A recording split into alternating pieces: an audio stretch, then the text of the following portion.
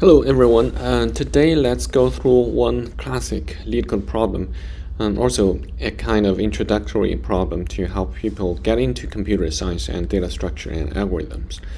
So it's LeetCode problem 242, valid anagram. Let's take a read at the problem first. Given two strings, s and t, return true if t is an anagram of s and false otherwise. So let's take a look at the definition of what is anagram. Anagram is a word or phrase formed by rearranging the letters of a different word or phrase, typically using all of the original letters exactly once.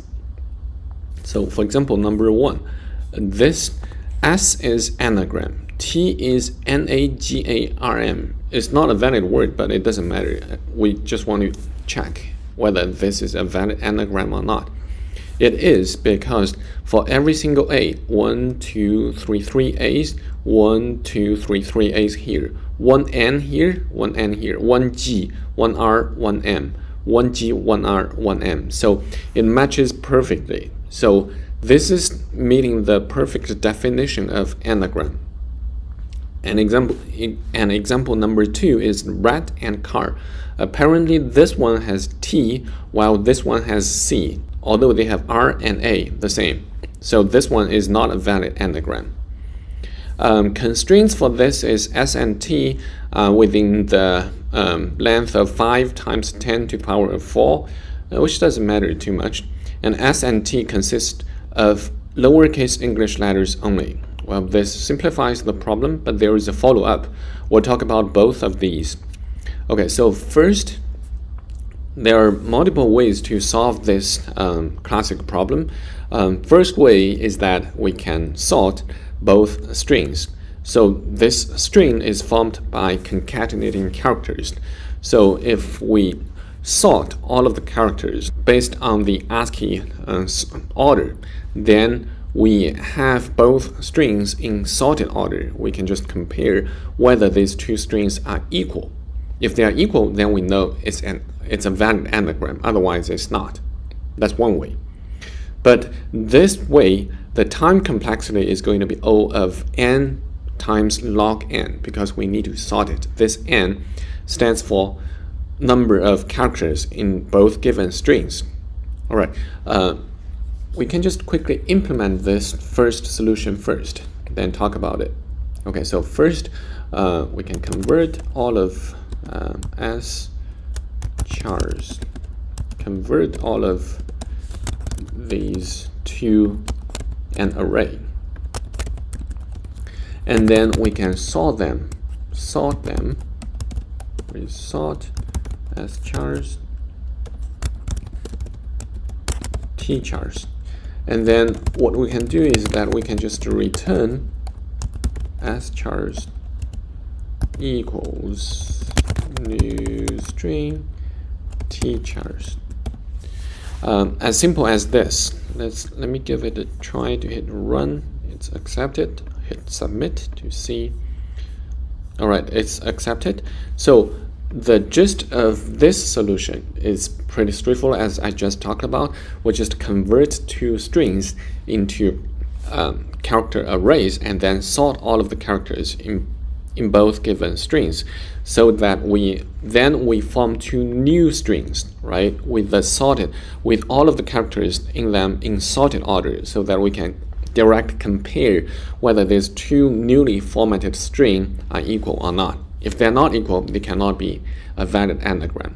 Then with the code inside, let's talk about the time complexity of this algorithm. So suppose n is the number of characters in S and T.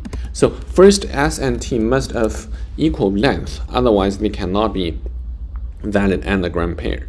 Okay, so then in this case, time complexity is going to be n times log n, because we apply a sorting algorithm here, right, for both of them in order. So it's not multiplication, it's just going to be O n times log n. Can we do better than this? Absolutely we can. So follow up, we can iterate on this solution to have a more ideal solution, which is, since the problem consists only of lowercase English letters, which means 26 letters total, whatever duplicates or however formation you want these two strings to be, total number of unique characters is only 26.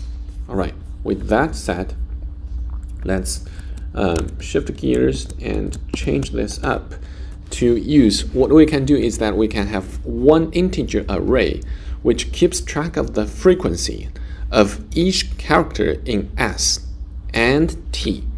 For whatever character that we encounter in S, we'll just increment the frequency for this character by 1, and we do this for T as well, but we'll just decrement the frequency for that character by 1. So in the end, what we can do is we'll just check all of the frequency for each of the 26 characters in this integer array should be 0. That means every single character coming from both S and T should balance out. If any character frequency is not 0, that means it's not a valid anagram, whether it's positive or negative. It's not a valid anagram, right? I hope that makes sense. If that does, we can quickly put this idea into code as well. So we'll have an integer array, total size is 26. We assume S and T should be of equal size, or we can have a simple check here. If S length not equal to T length, will directly return false. Or we can be more, if S, well, we don't need to check if it's a simple problem, but to be more defensive, we should definitely check that. Otherwise, S and T might throw null pointer exception if it's nullable. Then we go through every single character. Since they are of equal size, we can use either S or T to check its length. Then we put S char at I minus A plus plus. So this is to give us, so the reason this is another typical classic strategy is that we can, if it's lowercase English letters, we can just do this character itself minus lowercase a. That will shift all of the ASCII numbers to be between 0 and 25 inclusive, so that we can use all of these index to directly map, right? So in this case, counts 0 is the frequency for A, counts 1 is the frequency for B, right? So we'll keep doing this. For string S, every single character will just do plus. And then for every character in T, we'll just do minus minus. If it's a valid anagram pair for S and T, every single character frequency should balance out. So it should be all 0. So in the end, we'll just check if counts, if I not equal to 0, we'll just return false. Otherwise, we found a valid anagram, we'll just return true. Let's see, hit run, accept it, submit. It's running. All right, also accept it. Now let's talk about time complexity of this algorithm. So for this one, it's just going to be O of n. So you see we improved the time complexity from O of log n to O n. Why? Because we only have one for loop and we go through n, just still is the number of characters in both S and T. We go through every single character only once. And in this case, we use some extra space, which is only O of 1, because it's only 26 characters. It's a constant, so it's O1 extra space. That's it for this, the second solution to solve this problem, given the test cases for LeetCode for this one consist only of lowercase English letters. All right, then let's take a look at the follow-up. What if the inputs contain Unicode characters? How would you adapt your solution to such a case? For Unicode characters, 26 is definitely not enough. It can have like Chinese characters, Japanese characters, whatever characters, which can mount up more than 1 million characters. So, and we don't know, they might not be consecutive in ASCII table. So in that case, what we can do is we can come up with a hash table. What we can use, let me just reset this one. In this case, how do we adapt our solution for input that contains Unicode characters? We can use a hash map. The key of the hash map is just the character, and the value of the hash map is just the frequency in both strings. In S, still we increment the frequency. For any character that's in T, we still decrement the frequency. And in the end, we'll just go through the hash map once to see if every single value of the entry in the hash map is 0 or not. If any one of them is not 0, that means it's not a valid anagram pair. We return false. Otherwise, return true in the end. I hope that makes sense. Let's quickly put that idea into code as well. Character integer map hash map. Now we'll just go through the same thing. Since they are of equal length, we can use either S or T to get its length, and then we'll put map as char at I map get or default as char at I. Default should be 0 if we have never encountered this character before, and then we'll increment it by 1 because this character is coming from S. Then we do the same for the character coming from T. But for any character that's coming from T, we'll decrement its frequency by 1. All right, this is the case, and then in the end, we'll just go through, well, it's a character map key set if map get C not equal to 0. In this case, what we can do is we'll just return false, because each character, the character pair in both S and string, they were not able to balance out each other. So we return false in that case. Otherwise, we'll just return true. Now let me hit run, accept it, submit, wrong answer. Let's see what's going on here. Oh, all right, so I shouldn't miss that check. The check should be if s.length not equal to t.length will directly return false. I'm glad that LeetCode does have this test case. Otherwise, it's not. A is this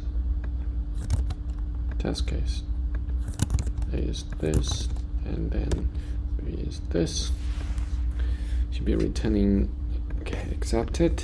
Let's see. All right, this one is also accepted, but I'd like to test like a Unicode, for example. Let's say all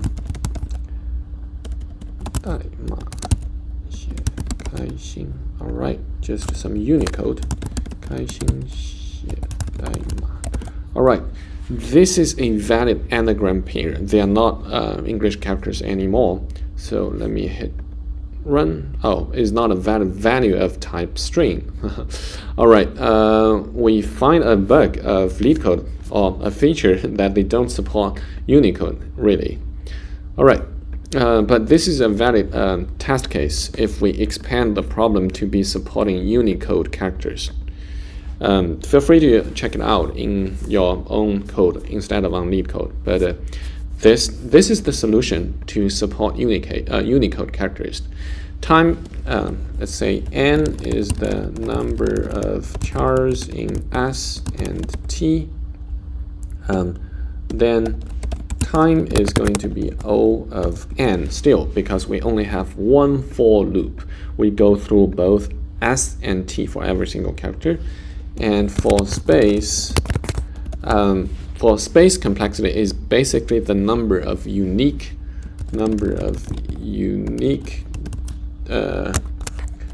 Unicode chars. This is the space. I assume it should be like similar to a constant number, like say let's at least 1 million. It might not be over 2 million, just my ballpark guess. I don't know, but it should be it's a definite number. So it's not going to grow linearly as n. So that's the solution. I hope this video makes sense. We iterate from the simplest solution by sorting, not super ideal, it's not super optimal in terms of time complexity. And then we go to the second solution, which is to use an integer array to keep track of the frequency of each character in both S and T. And then lastly, we expand our solution to support Unicode characters. If you think this video helps you understand valid anagram, this problem, and all of the different test cases, please do me a favor and hit the like button. That's going to help a lot with the YouTube algorithm, and I really appreciate it. And also feel free to comment down below. Let me know if you have any thoughts, comments. I really appreciate that. With that said, I'll see you guys in the next one. Thank you.